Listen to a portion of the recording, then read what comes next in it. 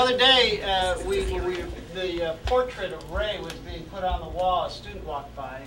He said, "Oh, that's the man." and I thought it was kind of interesting because even for the younger students coming here now that may not know Ray personally, even for them, his reputation is well known.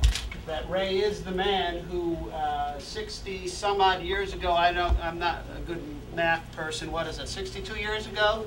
Ray, you came to Utica College and became the man by mentoring all sorts of people.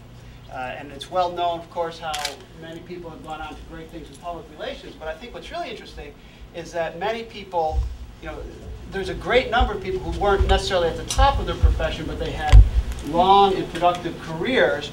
And all that time, they were out there, the Utica College Network, Ray was keeping an eye on them still, even though they were working professionally. They were out of the fold, and still Ray was keeping his eye on them. And so I think it's fitting that now, as we send out the new generation, the next generation of PR professionals and also journalists who need to know how to use all of this new equipment now, just as Selena was saying. Is Selena here? As she was saying in her remarks about how you had to adapt to change, and you don't know what's coming down the pipe, and we all have to learn how to use all this stuff. And even now, Ray again is watching over us, and not only the students, I might add. I think that as a professor, we know that he's watching us too. And Kim has many times said how Ray mentored her. I know it's harder for the younger people here to imagine that Kim is a brand new professor.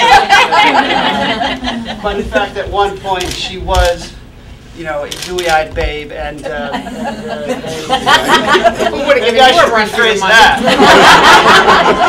But they watched, Ray watched over her, and even today, when we have our faculty meetings, I would say pretty much every single time Ray's name comes up, or many times, if not every single time, often. Someone said, "Well, Ray, always said do this." Ray always said, and even when I arrived, Ray gave me some advice that I took to heart about how to handle my classes, and I even ran a couple of classes that were directly out of his playbook.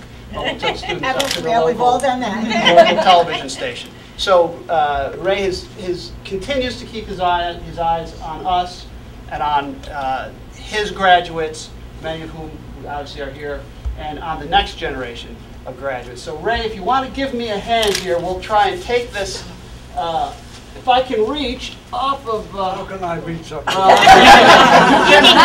It's PR. It's PR, you can pretend.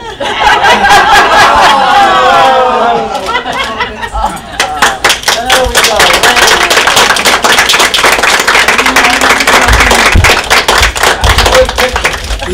Yeah. Here, Ray. Yeah, very nice. Yes, so for those of you who haven't been here before, if you want to take a look around, certainly we'll be happy to explain what we do here and show you. And we ought to put Ray behind the anchor desk and do a little something off the teleprompter. So Give me that and stand there with Ray for a picture. for a photograph, of course. Ray, come on Over there for a picture. And Lynn, you should too, because Lynn's name is on the studio. Yeah, right. And you need to notice that the studio is named for Lynn, so we need her in the picture too. Yeah, that's right. Lynn, Come on over. over. You don't want me in the picture, you want you guys in the picture. Well, we want both.